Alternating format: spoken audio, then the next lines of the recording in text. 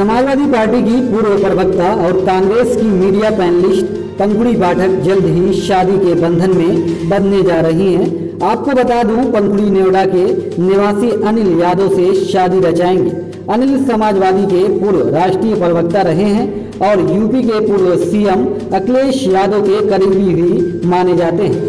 Media reports के मुताबिक दोनों 1 दिसंबर को दिल्ली के वसुंधरा वाटिका में शादी के बंधन में बंधेंगे। पंखुड़ी पाठक लव मैरिज कर रही है और दोनों के घर वालों ने इस शादी के लिए अनुमति दे दी है। सोशल मीडिया पर तमाम राजनेता और प्रवक्ता पंखुड़ी को शादी की बधाई दे रहे हैं। रिपोर्ट्स के मुताबिक इस शादी में सपा और कांग्रेस पार्टी के कई नेता शामिल हो सकते हैं। बता दें कि कांग्रेस पार्टी की मीडिया पैनलिस्ट पंखुड़ी ने दिल्ली यूनिवर्सिटी से लॉ की पढ़ाई की है।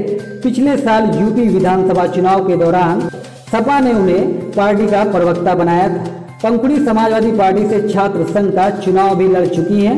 हालांकि उनके परिवार की राजनीतिक पृष्ठभूमि नहीं रही है। बताते चले, अगस्त 2018 में सपा ने पैनलिस्ट की नई लिस्ट जारी की थी, जिसमें पंखुड़ी का नाम शामिल नहीं था, जिसके बाद उन्होंने पार्टी से नाता तोड़ लिया। पंखुड़ी ने पार्टी के कुछ नेताओं पर धर्म और लिंग के आधार पर भेदभाव का आरोप लगाया था। ब्यूरो रिपोर्ट, एबीएन समाचार।